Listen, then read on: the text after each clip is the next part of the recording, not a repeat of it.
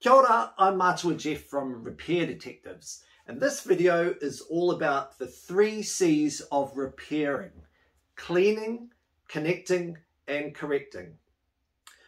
So first of all, why do things break down? Why do things get broken, stop working?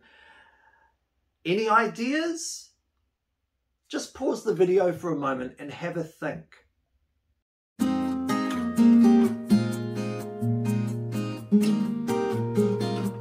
Alright, so some ideas I have around this are sometimes things get broken because you accidentally drop them, because as humans we do that sort of thing. Sometimes things get left out in the rain, especially metal things, and they go a bit rusty. So even despite trying our best to care for items, sometimes they also just wear down over time through using them over and over again. So when these things break down or get dirty from too much use, we need to clean them. And to do that, I have a few tools in my toolkit for cleaning.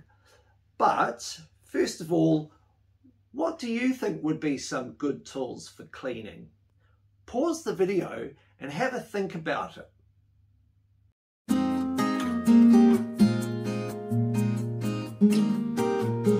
Did you have any ideas? Well, let me show you some of the tools I have in my toolbox for cleaning. My number 1 tool for cleaning small items, a toothbrush.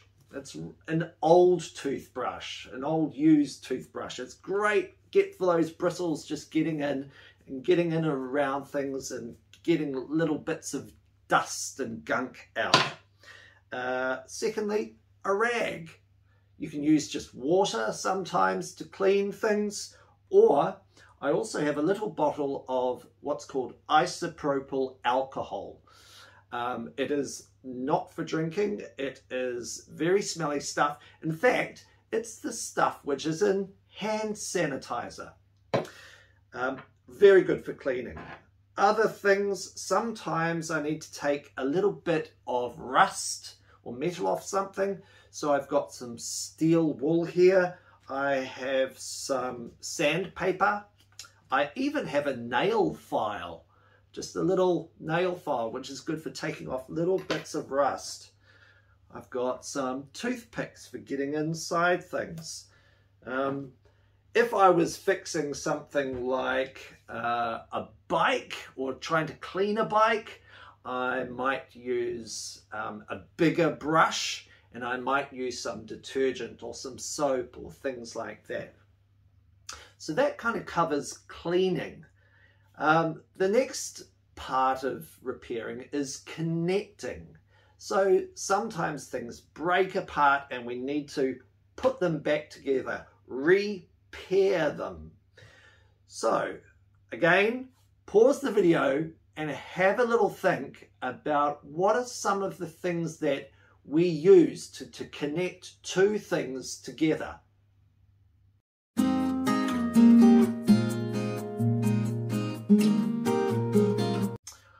All right, so I'll show you some of the things that I have in my toolkit. I have a whole bunch of different types of connectors. I have these paper clips. They are good for joining things together. I have these I don't know what kind of clips, but there's some kind of clips here. I've got Velcro. I have some string, or in this case it's shoelaces. Little bits of metal, twisty ties are useful for joining things together sometimes. And I have got a few other things in here. Yeah, string, cotton string, plus glue. So glue is often used to connect 2 things together. Oh, and I've got one more thing to show you. Just hang on a sec.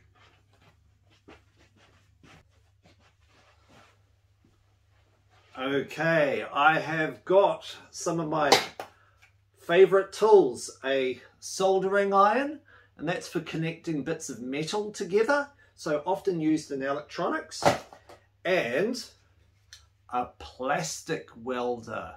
So the way this works is that you plug it into the wall, it heats up this little wire here, this little bit of wire, and then you melt it into the plastic to join the two sides of the plastic together so it looks a little bit like that.